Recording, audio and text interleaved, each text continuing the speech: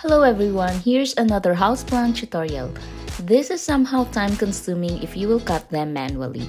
It took me an hour cutting them while monitoring my son's homework, but it was fun. Don't forget to check the description box for the pattern link and the materials.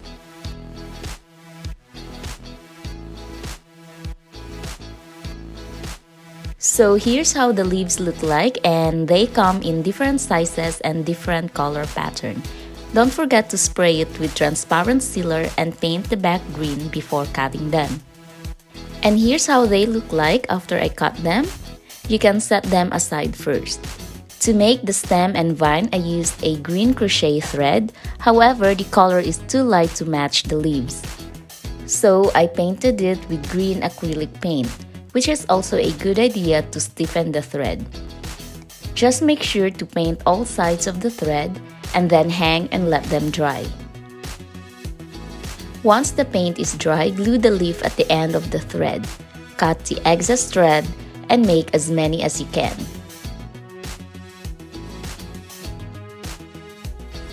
So here are the leaves ready to be glued to the moss pole. Next, curl each leaves using a cocktail stick so they will look more lively and not stiff when you arrange them in the moss pole. For the moss pole, I am using this chenille stem, which you can find in the craft store. They come in different colors, but I used up all the brown colors, so I painted the white chenille to make the brown moss pole. I am also using this cute ready-made ceramic plant pot that I purchased online.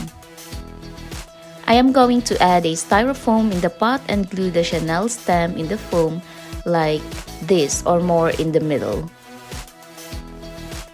Next, I am going to use the same painted thread to make the vine, and I am simply gonna wrap and glue this around the moss pole like so.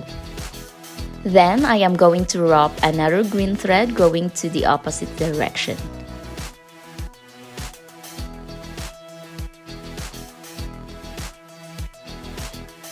Next, glue the leaves to the vine and make sure that the prints are facing upward.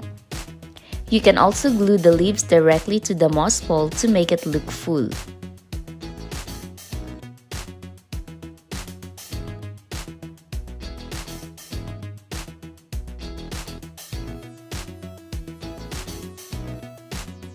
They should look something like this.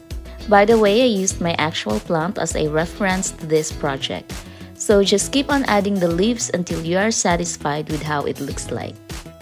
Again, I added pebbles to cover the styrofoam just like my other plant projects. That's it, another easy plant tutorial to add to your collection.